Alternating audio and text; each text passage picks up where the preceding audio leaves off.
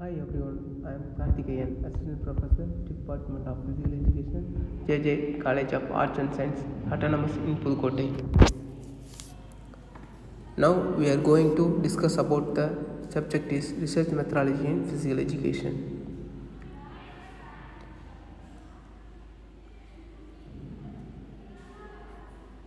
First of all, let's see the meaning of research. The word itself is having the meaning of its own, as you can swap the word research into the re plus search, in which re means again and again and search means find out something. Some of the functions of research is to add a new knowledge to the exciting store again and again, and also simplify you can continuously acquiring knowledge. Next, we will define what is research. Research is defined as the creative and new knowledge and the use of exciting knowledge in a new and creative way of generate new concept, methodology and understanding. Also, this is called include synthesis and analysis of the previous research to the extent that it produces a new and creative outcomes.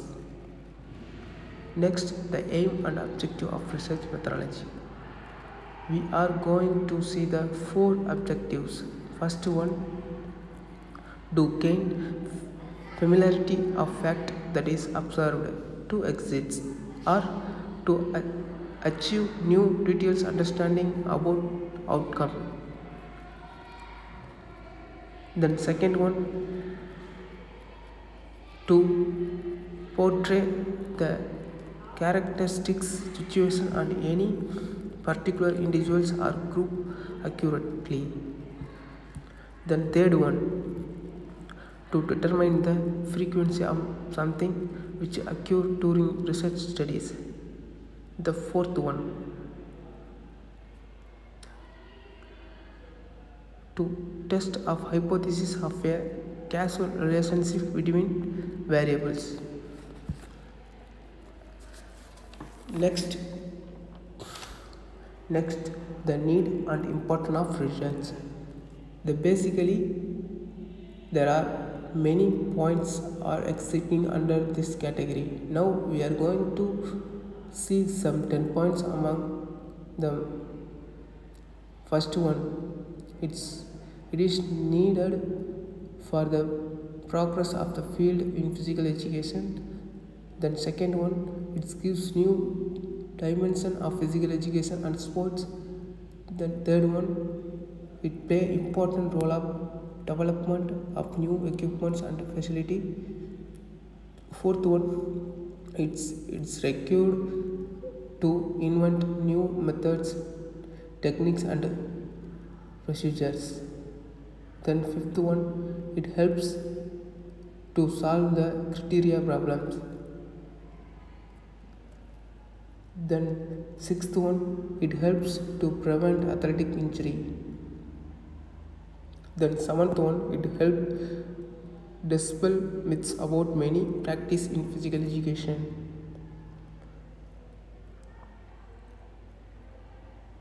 Then eighth one, it is useful for the development of scholarly knowledge. Ninth one, it bringing physical education equal with the other discipline. Then 10th one, it is needed for the professional betterment and all-round progress. Next, the classification of research. It can be classified into 5 types based on purpose and 4 types based on method. Let's see the 5 purpose based type followed by method based type. First one is basic research. Second one is applied research. Third one is evaluation research. Fourth one is research and development. Fifth one is action research. Then method based type are 4. First one is analytical research, second one is descriptive research, and third one is experimental research, and fourth and last one is qualitative research. Next, the criteria for selection of research problems. Basically, the selection of research problems is divided into the two criteria, one external criteria, another one is personal criteria. First, let's talk about external criteria. External criteria, has to be in line, novelty, importance for the field, availability of data, method and administrative cooperation. In personal criteria, it is involved with interest towards the problems, time and financial factors, research competence and knowledge, courage and confidence. Next, the quality of good research. The quality of good researcher or he shall work in systematic way and their intelligence and quick thinker ability will be crucial during research, and they shall be expert in specific subject, and they shall process analytical mind, and they shall not produce anything before receiving the result of research, and they shall not the capacity of depth information about research field, and they shall not give any hasty statement, and also they shall process excellent written and communication skill, and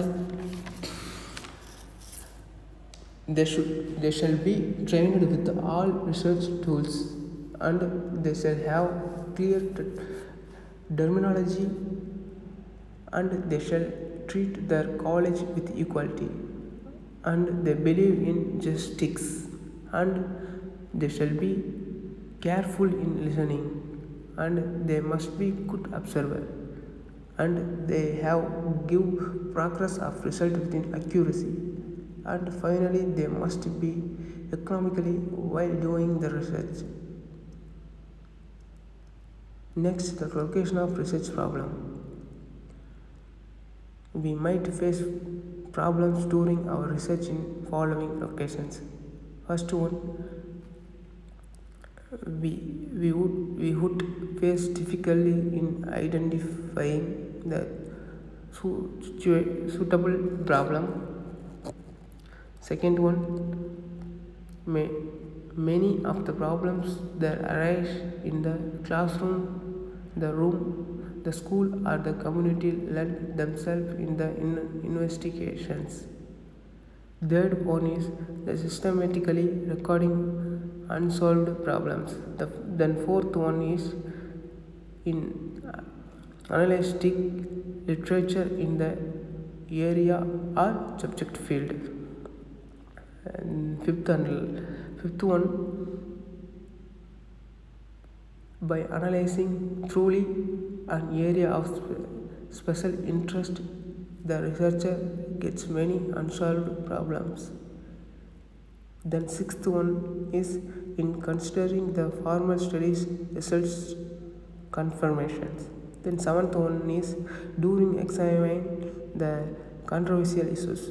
The eighth one is during the discussions. The ninth one is the availing the library sources. The 10th one is in discovering the interested to associations and clubs and society. Last one is in making terminology changes and curriculum development and constantly bringing forth new problems and new opportunities for research. I hope whatever we have seen so far about the topic research methodology in physical education is very much useful for you and your career. Thank you.